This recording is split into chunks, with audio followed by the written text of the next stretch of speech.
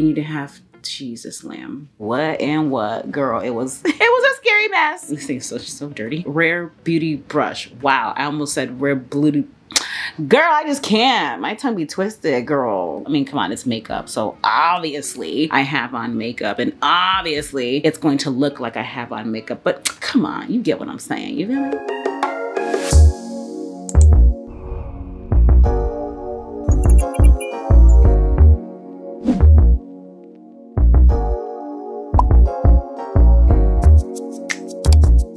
What up? Here we are in a new setting. I know, very unusual. I'm back in my studio. It's been a while and I wanted something new, so here we are. I just threw on my wig. We're gonna jump into this video in a sec. I'm brushing my hair with this Sephora Collection Wet Brush Luxe that was sent to me. My other brush broke. I have not curled or done anything to this wig in ages. These are just leftover curls from God knows when. All right, this is gonna be a casual get ready with me. I am gonna be trying some new products, as you know. I have my name light right here, and the reason why I have it at an angle is because there's a glare coming in from the highest part of my window, and it's just so distracting. So I need to figure that out. So until I figure that out, I'm gonna be at this angle like this, but I think it looks so cute. It's from Etsy. All the links to the products that I'm gonna be using will be below. Today for foundation, I'm gonna be using the new HAUS LABS foundation. It is a natural finish, it's medium coverage, and I haven't ever tried this before. I was sent a few of these, and the color that I think is gonna be my shade is 530 Deep Neutral. You know I love to use neutrals. If you're new here, if you're not, make sure you subscribe, follow me on all socials, and again, all products will be listed below. This is what the foundation looked like on my hand. I think that this will be a match, but now I'm a little bit concerned. You know that you need to have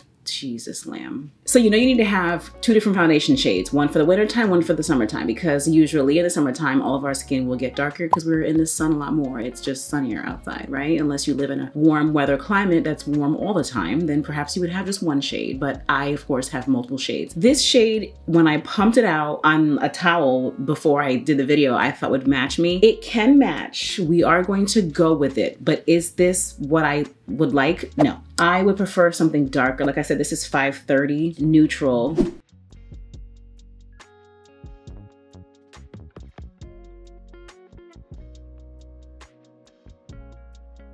Okay, so a little bit of a shocker. Clearly when I first applied it, I applied a lot. After I blended everything out, this is a Sigma flat kabuki brush. Again, all links below. After I blended everything out, this looks really good. I mean, granted, it's looking really warm compared to my chest, but when everything comes together, it will be fine. I made it work, but now I wonder if I should get a different color because this is 530 Deep Neutral. There's 540 Deep Neutral with pink undertones, don't want that. There's 560 Deep Neutral with peach undertones, don't want that. There's 570 Cool with Deep Cool. Maybe I should get Deep Cool with golden undertones. Dang, 570 might be way too dark. I don't know.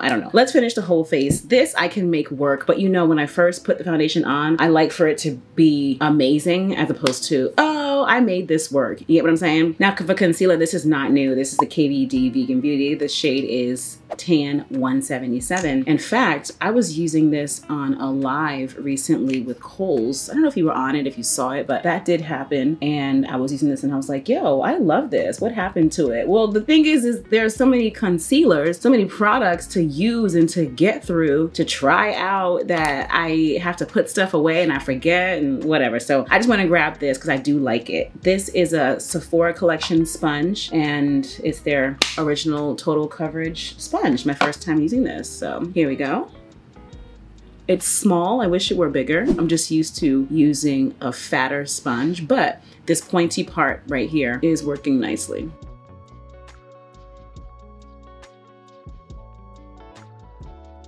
Blending out the harsh lines, turning this over. Of course, this sponge is soaked. If you don't understand how to use your makeup sponge, make sure you watch my video where I talked about making sure that your makeup sponge is in its most ideal state for use. Okay, got a whole video on that. And I actually did a tutorial showing you what happens when your sponge is soaked.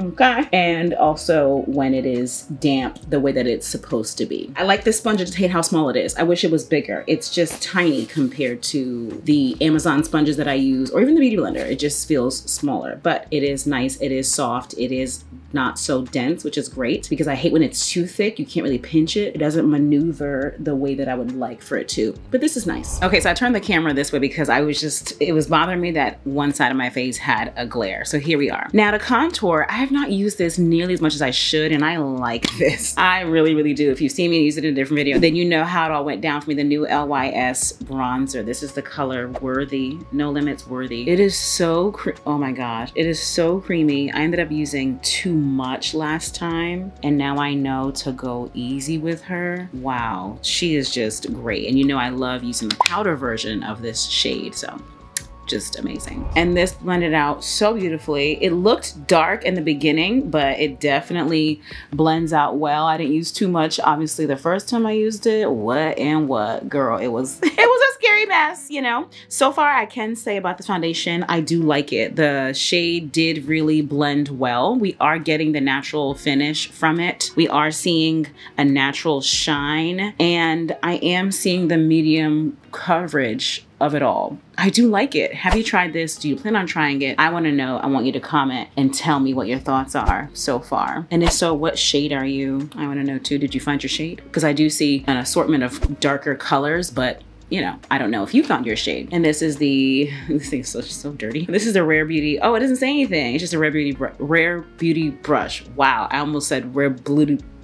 Girl, I just can't. My tongue be twisted, girl. Now, to do my nose, I'm gonna take a little bit of the product on the back of my hand because I can't play no games. This color is very dark, pigmented, amazing. Love this, okay? Taking some product back of the hand, then going to diffuse it again. So I put the product here. I took some and then diffused it there because I don't need this to be too dark. It is very beautiful. It is very highly pigmented. I love the tone, the deepness of it. And because of all of that, I have to go easy. And I'm taking what I already stippled, I already diffused it onto my hand. I'm taking that part and I'm blending it down. I want the nose contour to be visible, but I don't want it to look like insane. It needs to look natural a little. I mean, come on, it's makeup. So obviously I have on makeup and obviously it's going to look like I have on makeup, but come on, you get what I'm saying, you feel me? So here at the tip of the nose, just bringing it to a point here. I just always have to add the yeah, you know, it just does something for me. Hi, what do we think? Comment and let me know. And now let's finish the rest of the face. I'll do a fall look too, and then we'll see how we feel about this foundation in the end.